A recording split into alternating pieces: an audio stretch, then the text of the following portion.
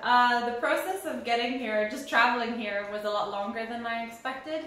So first I was in a plane for like 12 hours of flying, but then we got to the airport and then we were sitting in the airport for 4 hours waiting to get tested, and then we got tested and then we were waiting another 4 hours for the results.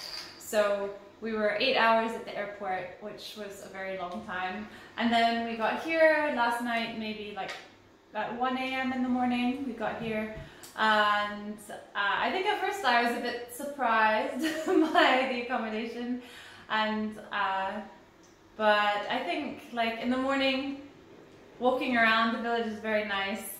And Tokyo, from what I can see out my window, it looks very nice with the water and the buildings. It's quite hot here and humid, but not so bad. Okay, talk us through your preparations before you got to Tokyo. Yeah, so the last few months I've actually had the chance to train at 2 different high-performance programs in the United States. So one is Orion in Saratoga Springs in New York, and the other one is in Philadelphia. It's called Vesper. And so those 2 were very good opportunities for me to have a chance to train with other athletes who are at a high level, and also to get a little bit of competition before coming here, because of COVID there hasn't been many competitions, and so it was very good to have at least a chance to race twice before coming here. Okay, in terms of expectations for you, if you look at the competition, I'm sure by now you've seen a couple of names and who you're going to have to come up against. What does that look like for you? So mostly the competition is very fast here, and that's what I would expect.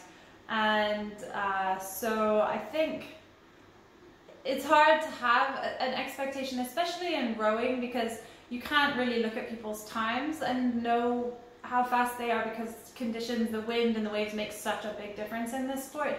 But I think that my goal is to race my best race, and then also to be one of the fastest athletes from Africa. Okay.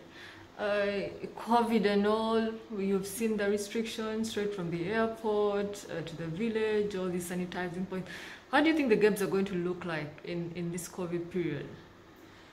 I think they're going to look just like that, with all of the restrictions and all of the protocols in place. I think that there is a lot of work that has gone into trying to make the games as safe as possible, with being tested every single day and everyone wearing masks. And so I feel very safe here. I don't feel worried about getting COVID.